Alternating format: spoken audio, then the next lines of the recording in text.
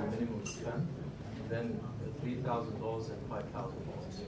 For the folks like Google, we provide them with an API. They can pay per use. So Google, for instance, they recently onboarded another startup called Purple Air, who provide them with air quality data. Air quality data visualized or subsidized on Google Maps for their users, and they have 1 billion users. They charge approximately monthly. They charge approximately 2 cents a dollar.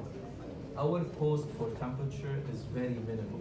So we can charge them a cent per dollar for each frame, on the assumption that you have, let's say, 1% of the billion users every month, watching frames for 5 times a month. This is $500,000 in monthly recurring revenue. In 1 year, the size of Google, 10 other players, this is $60 million in annual recurring revenue. This is how much 1 cent a dollar can make a lot of money from different users. So do you have any patents or anything?